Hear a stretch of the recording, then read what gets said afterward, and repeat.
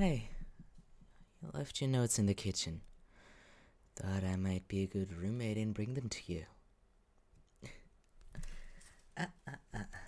Not so fast. I couldn't help but take a little peek into them. After all, I was curious what important things you had to write down. This thing is almost as thick as a whole folder, after all. Upon all this boring academia stuff, I found some interesting pieces of fan work, one might say. What are you trying to do with that pillow, huh? You mustn't think about trying to silence me, right?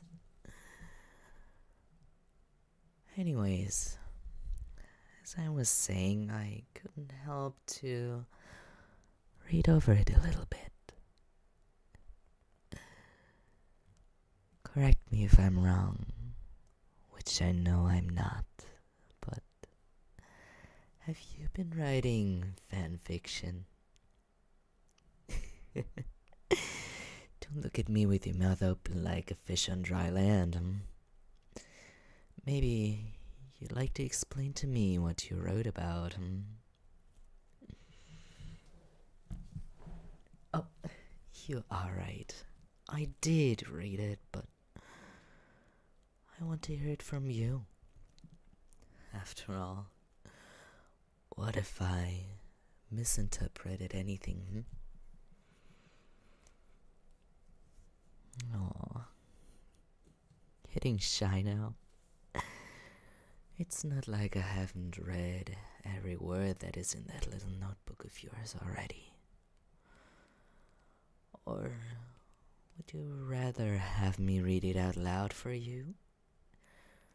Maybe then you will remember and explain to me what this is all about. Are you really sure about that? This is my last warning to you and your last chance to stop me.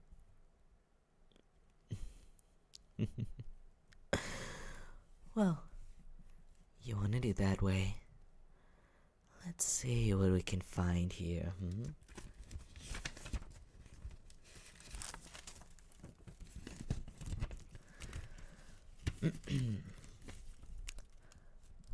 My whole body started shivering as he kissed his way up my neck, his dark hair tickling my skin. I feel the dampness between my legs starting to drench my underwear. His teasing hands wandered down my chest, coming to rest against my hips, where he tugged on the elastic band of my underwear as his breath brushed my ear. Look how excited you are getting. Just for me? He whispered in an alluring voice. My body trembled. You know what I've been wondering about? At the beginning of your sweet little notebook, there was a quite detailed description of the guy. And for some odd reason, I have spotted many similarities between him and me.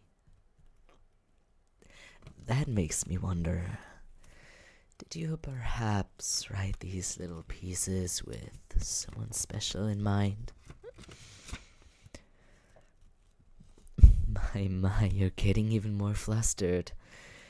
Can I take that as a yes then? You still refuse to give me a proper answer. Well, I am curious if the other things you wrote about are true as well.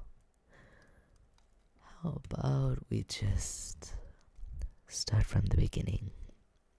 And if you actually want to continue to listen to the rest that happened, I highly advise you to check out the Patreon link in the description, and get access to the full video as well as some other benefits. See ya.